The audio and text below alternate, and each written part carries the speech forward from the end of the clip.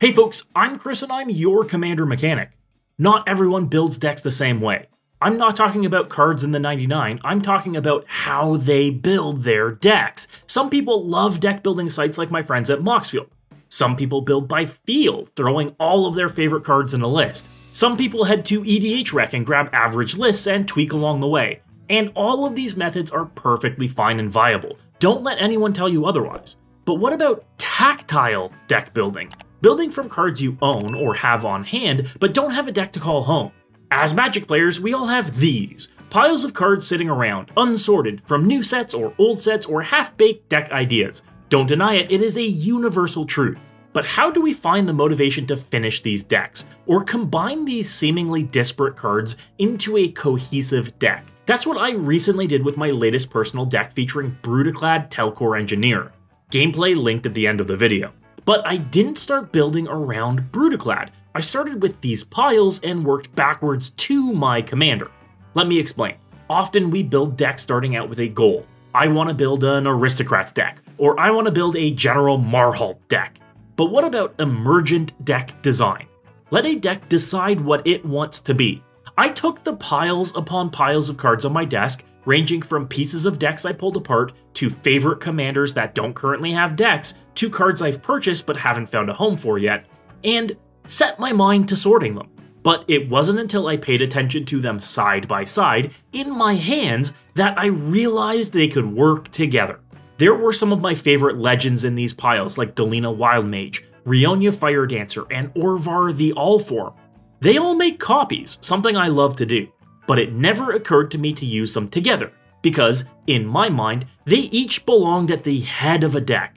Then there were good cards from decks I took apart, like Stormkiln Artist, Theoretical Duplication, and Lithoform Engine, all sitting in piles waiting to find a home. But once I held them in my hands, I started seeing the connections, the synergies. Piles of new cards I ordered but didn't have places for, like the Peregrine Dynamo, Imposter Mech, and Arcane Bombardment. None of which struck me as build-arounds or must-haves, but all of them waiting for a home. It never occurred to me they could be a single home for all of these cards. That's when inspiration struck. There's a through line I could draw to a lot of these cards now that I had them in my hand and laid them out. I saw the synergies and worked backwards. These were cards I wanted in my 99. Sure, there were other cards in other colors in these piles, like Storm of Souls, or Tawnos the Toymaker, or Body Count. But once I had all of these cards laid out, I could start seeing what fit themes, and where major color identities were. It took me being hands-on with the cards, seeing the possibilities literally laid out in front of me before I realized what I could be building. You see, deck inspiration doesn't have to come from the top, it can come from the bottom. Like, there are different ways of learning, there are different ways of building. You can start with a theme or a commander, or you can start with cards in the 99 and work your way back up to a commander and a theme. So noticing that a lot of these cards make tokens, like an Ancient Copper Dragon, which I just didn't have in a deck, I started to see a pattern. I could use a lot of these really neat cards and make a red-blue token deck.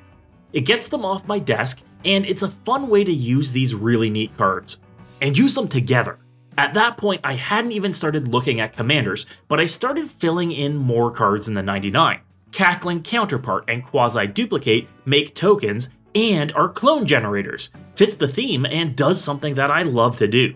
And there was a Mirage Mirror in these piles. I can take the best creatures my opponents have and make copies of them with some of these spells.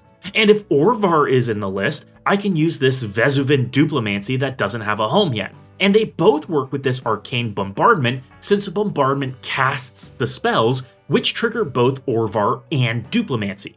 Oh, and that triggers Rionia spell cast count too, making more copies. That's really clever and something I didn't even think about until I held these cards in my hand, laid them out side by side on my desk, and took a step back. See how the synergies really started to click?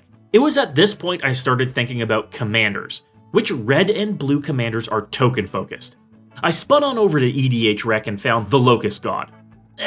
More card draw focused, I guess. Galazeth Prismari? That really wants us to be artifact heavy. How about Brudiclad? Oh, perfect. See, Brudiclad is a 6-mana 4/4 that gives tokens you control haste. Perfect if we're making copies of things, as there are spells in the deck that do exactly that. But also, Brudiclad makes you a 2/1 mirror at the beginning of combat, then turns all tokens you control into copies of a token you control. That's when the final pieces clicked into place for me, and all of these cards with a loose theme became a deck with a goal. I wasn't just making tokens, I was making my tokens dangerous. The line then became, how do I make a token copy of the most dangerous thing on the board, then turn all of my harmless tokens, like treasures and clues, into that thing?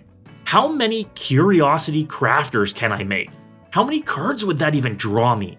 How many professional face breakers can I make, creating more and more treasures when they deal combat damage? And those treasures just turn into other creatures too.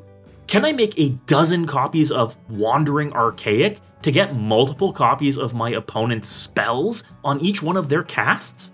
Once I had the core conceits of about 70% of the cards pulled together just from piles on my desk, I started planning and plotting, filling in the gaps now that I had a game plan, the pieces, and a commander. It was time to add the nuts and bolts to make it functional but stay on theme.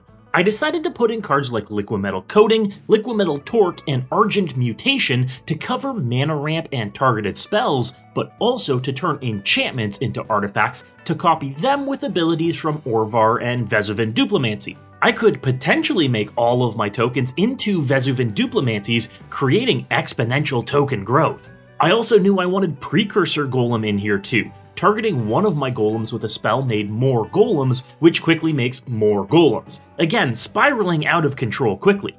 And with this in mind, I wanted to include a few lands I didn't have homes for yet. Mirror Pool is a token clone maker on a land. Urza's Workshop is a new excellent copy target, and while most people put Urza's Saga in their decks to grab artifacts, I wanted to include it as a way to make those sweet construct tokens. Those get out of hand in multiples quickly.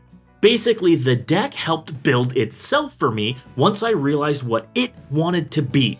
The design emerged from seemingly unconnected cards, creating a web of synergies and interactions.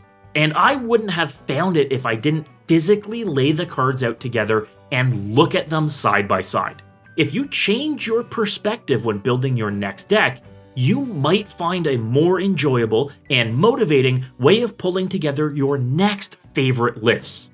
Have you ever built a deck this way? Take a pile of cards and find the deck within it? Let me know in the comments and be sure to share your deck lists too. Thanks, as always, to my sponsor Moxfield for making this video possible. Moxfield is the best deck building platform in the world, and once I saw this deck emerging, I rushed over there to catalog it. It makes it easy to fill in the gaps and to test it to make sure it actually works. Follow the link in the description to my profile and follow me there. And if you want to see this deck in action, click on this link to go see it as I play it over on Hijinks. And as always folks, good luck and have fun.